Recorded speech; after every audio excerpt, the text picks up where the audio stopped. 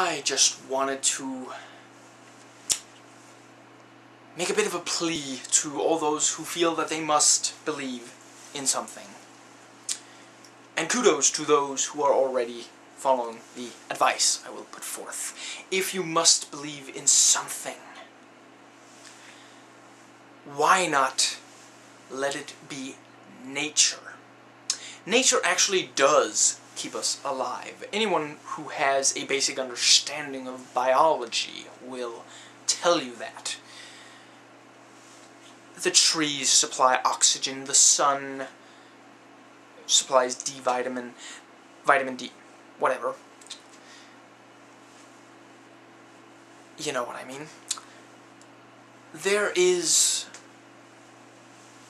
no proven invisible dude up in the skies watching over you. Or something. If there is something keeping you alive, it is nature. And part of the thing here is that those who worship and don't worship nature, those who choose to consider nature just something that was created, maybe even created for their benefit, for them to just abuse as much as they like, they are shortening our life here on this planet. They are making much less time for us to be able to be on this planet. Whereas those who actually do consider nature something to be respected and revered, they are doing much more to keep us alive, to ensure that we can stay here on this planet for much longer. They are doing much more than those who just take what is there and don't put back. And if you can't see a way to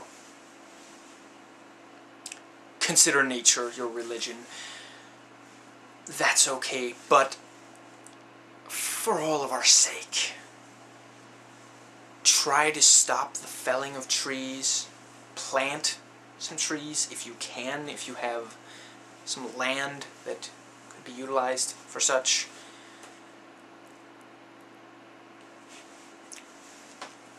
Just don't take nature for granted. Enjoy it and appreciate it. I recently heard that I believe it was 2,000 birds died in, I think it might have been Arkansas. And one theory is that they died because of the fireworks to celebrate New Year's. Now, I don't know yet if this is the case, but if it is, can we agree that a couple of hours of fancy colors celebrating that, yes, we have gunpowder,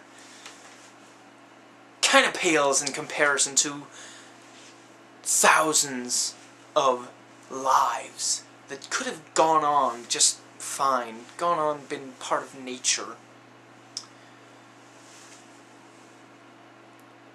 That's my opinion. Anyone out there who has some sympathy for life that isn't human life, please ponder this.